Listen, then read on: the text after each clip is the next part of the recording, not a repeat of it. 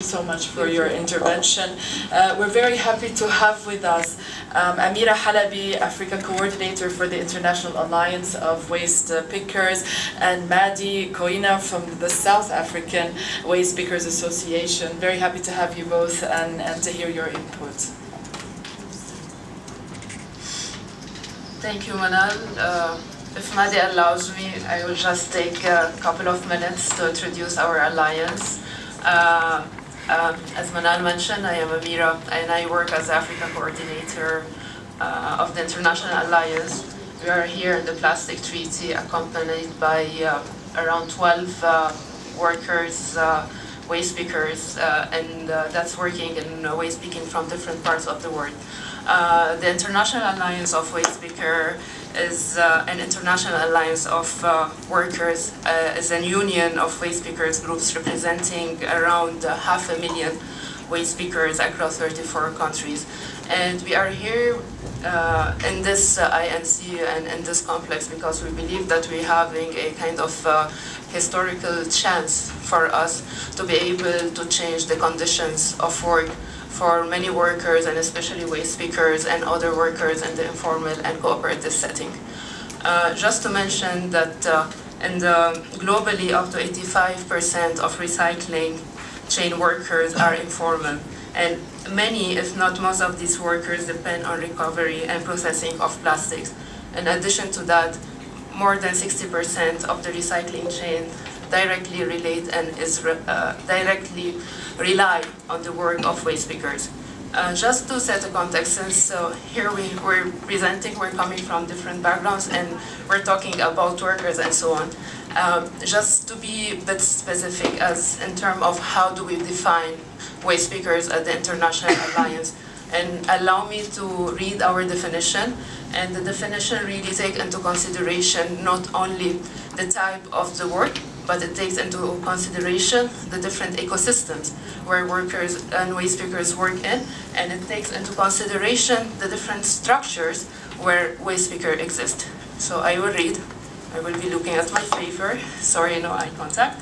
So the International Alliance defines waste pickers in its constitution as following: people who participate individually or collectively in the collection, separation, sorting, transport, and sale of recyclable and reusable materials and products, paper, plastic, metal, glass, and other materials in an informal or semi-formal capacity as on-account worker, or in a cooperative or social and solidarity economy setting, and as workers who subsequently achieve formal work arrangement through their organizations.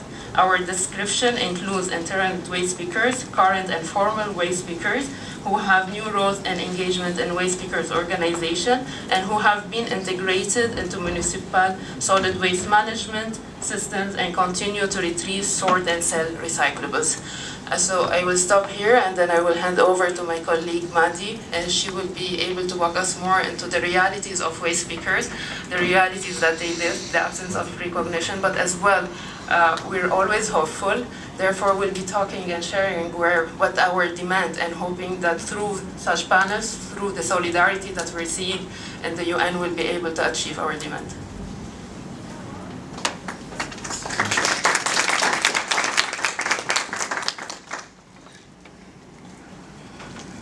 Good afternoon, everyone. Member states, ladies and gentlemen, everyone in the room. As I've been introduced, I want to repeat again. We work in collection, sorting, and transporting of recyclable materials, mainly plastic, from the street, dump sites around South Africa and globally. As workers, we have a historical contribution to the plastic value chain through our day-to-day work. Waste pickers manage approximately 60% of the world plastic waste that is collected for recycling, contribute to a more circular economy. Despite our contribution, we find ourselves among the most vulnerable stakeholders in the plastic value chain. We are frequently excluded from the formal labor market and marginalized due to stigmatization and of waste and poverty.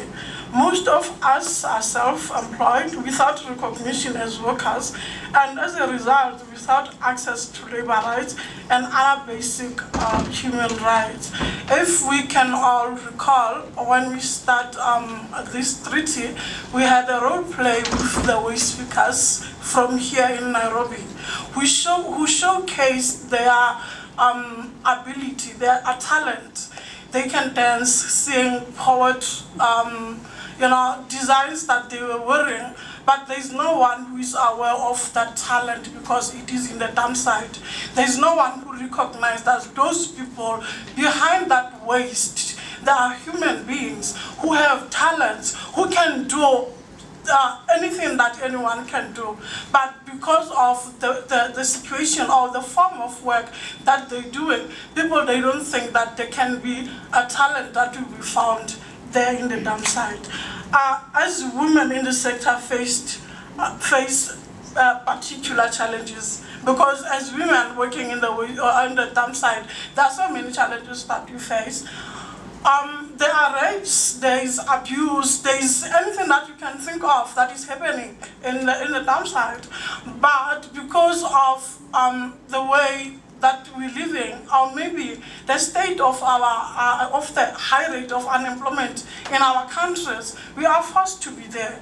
We have to be there because we need to feed our families.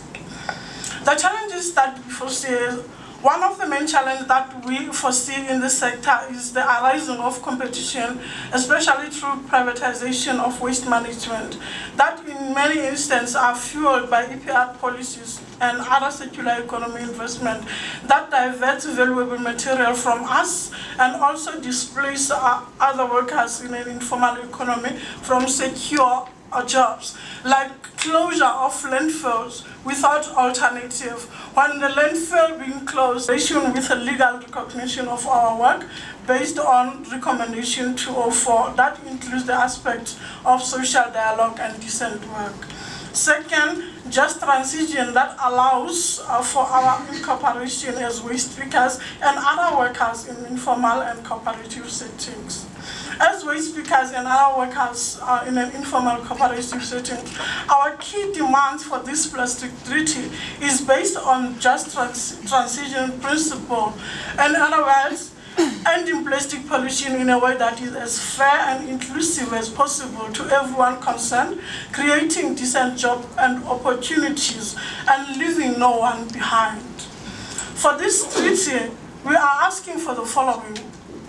One, incorporation of specific reference to waste speaker in the text to acknowledge our particular vulnerability and our vital role in the material management process and systems. Clearly define the terms like waste speakers and other workers in an informal and cooperative setting in just transition. This will help to enhance clarity and understanding.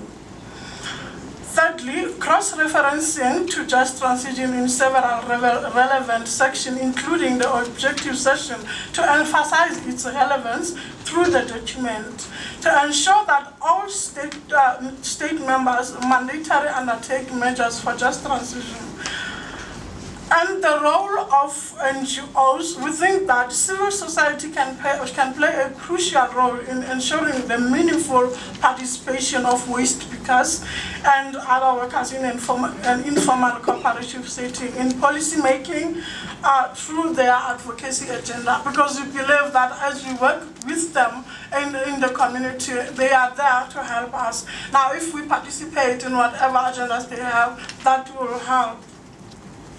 To ensure waste speakers' voice are heard by waste speakers themselves through proper representation system, we think that we cannot hear or acknowledge our voice if we don't represent ourselves. We don't want anything that will be set for us without us. We need to be there around table and meaningfully participate on any decision making, knowing that we are part of any decision that should be taken not on our behalf, but with us.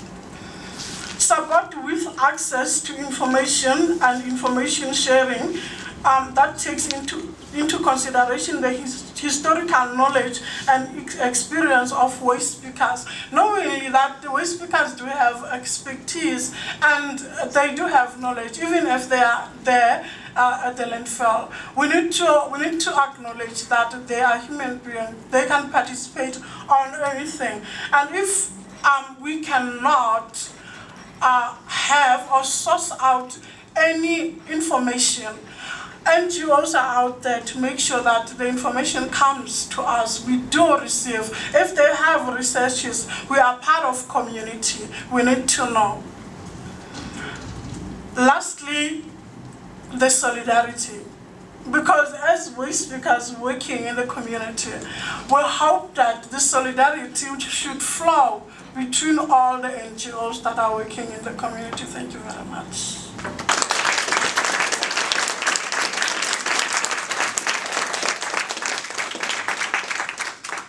Amira, Madi, thank you so much for this heartfelt speech to our audience. I think throughout this week we've heard a lot, and you have a lot of supporters among us, and your voices are extremely important and make a very loud case, especially for the treaty. What you just said is at the heart of the objective of this session on the socio-economic considerations of moving towards a different form of work and